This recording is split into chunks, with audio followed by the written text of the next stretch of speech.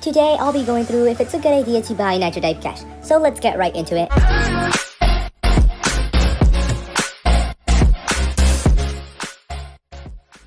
First off, we have to note out every single thing that Nitro gives you when you're buying Nitro Cash. There isn't much, but there's a few things Nitro offers, such as titles. I did make a video showing every single title there is for every single deal, and if you haven't checked that out, link to the video will be in the top description. The titles are pretty nice, but I wouldn't spend real money on it, you know?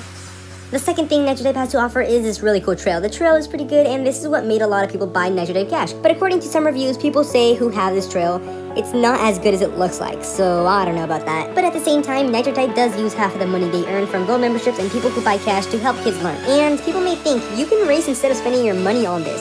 But I can only say, if you're a user that plays a lot of Nitro, that means you won't be needing to buy anything.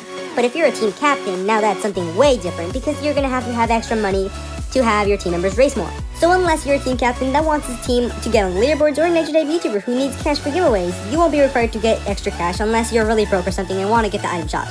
So if you're low on Nitro cash but have enough, you can race for more. So the answer is, it depends if you really need it or not. So yeah, without further ado, let's end off the video here, and I hope you guys do enjoy the rest of your day. Subscribe with post notifications on if you haven't already, and like if you haven't. So yeah, I'll see you in the next one. Bye!